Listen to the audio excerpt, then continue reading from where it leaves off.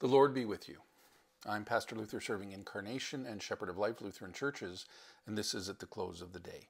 Our Bible reading for this evening comes to us from the book of Proverbs, chapter 11, verse 25, and I'm reading from the New International Version. A generous man will prosper. He who refreshes others will himself be refreshed. This is an Old Testament notion of kind of quid pro quo. If you are generous with what it is that God has given you, you will be a blessing to others, and in being that blessing to others, you will be yourself blessed. And it's a notion that is not foreign to any of us.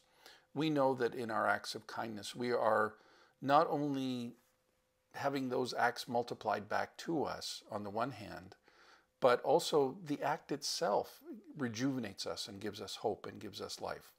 So brothers and sisters, I hope that on this day you can remember, you can think about the things that you've done that have, through acts of your generosity, refreshed others, and make an effort to do even more tomorrow. Love better, brothers and sisters. Let's pray. Our Father who art in heaven, hallowed be thy name. Thy kingdom come, thy will be done on earth as it is in heaven. Give us this day our daily bread, and forgive us our trespasses as we forgive those who trespass against us.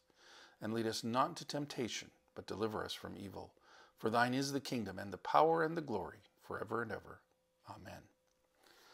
And now may the Lord bless you and keep you. May the Lord make his face to shine upon you and be gracious unto you. May the Lord look upon you with his favor and give each and every one of you his peace. In the name of the Father, and of the Son, and of the Holy Spirit. Amen.